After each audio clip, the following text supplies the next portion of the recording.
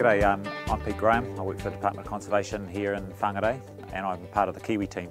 On the side of the road in Purua, we're here with the community to show them how close these birds are nesting to the road and to their farm. We're in farmland here, we're not in the big bush, and I think it's really important for these people out here to know where these birds are living so that they can further help protect them.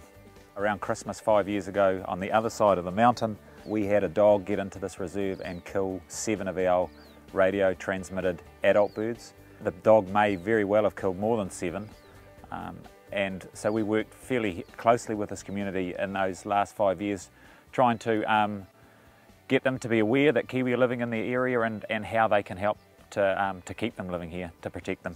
The school comes out regularly with us to visit Kiwi in the field, and they get to appreciate how close Kiwi live to their properties and to their school. They've been involved with planting around their school. They do education programs to teach their kids and, more importantly, probably their parents about how vulnerable Kiwi are in this area and what they can do to help.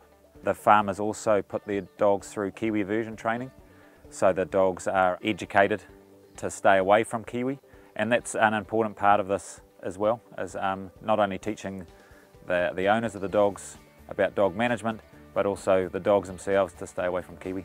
And this is the result of all that protection work. This little fella's probably around a week old, week hatched. So we're just going to put a little transmitter on him here and weigh in and measure him, put him back in the nest, and this will be the next generation to come through.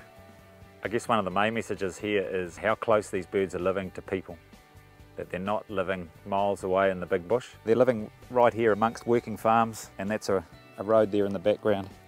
So it's been a bit of a busy first day out of the nest for this little fella, but hopefully we'll be able to use him to help encourage and inspire the community to get in behind and help save these things in their area. And as you can see, they're well worth saving. He's just gone straight in under Dad, and it's all cool.